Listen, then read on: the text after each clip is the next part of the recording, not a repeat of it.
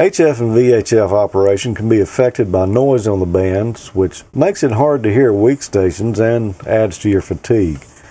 A lot of times the noise is coming from just outside your doorway from the power lines, and power companies are usually willing to help out with these issues, but they may not have the equipment that you need to hunt down which insulator is actually arcing.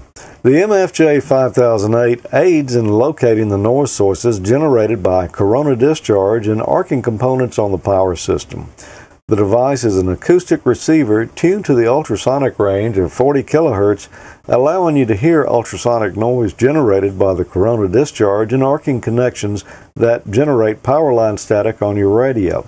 It's an 18-inch diameter plastic dish that gives a narrow beam width to pinpoint the noise source to less than 12 inches at 50 feet away.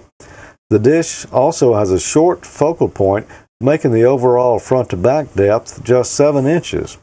And the handle is mounted close to the dish to the center of gravity, making it easier to reduce fatigue on your hand from the weight pulling down on the front.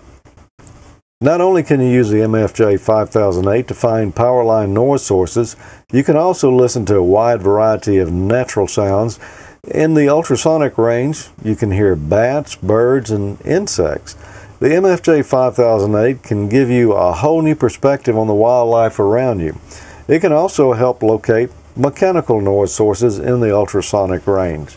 So go check out the MFJ-5008 today at mfjenterprises.com.